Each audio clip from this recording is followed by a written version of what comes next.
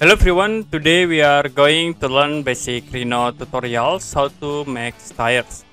Okay, I will create 4 simple stairs. In it first you can draw a rectangle. We use for this example rectangle.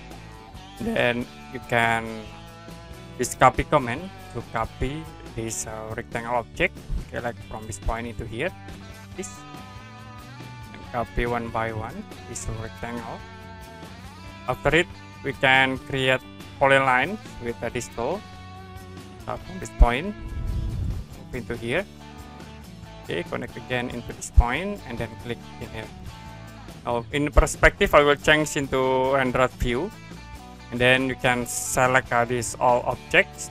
Use extrude curve command, and you can extrude like to this point.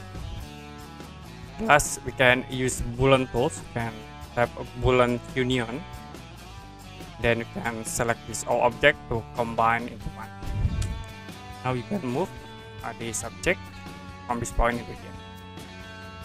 So we already create this simple stairs with some basic command, and if you have any question about this tutorial, you can comment below this video.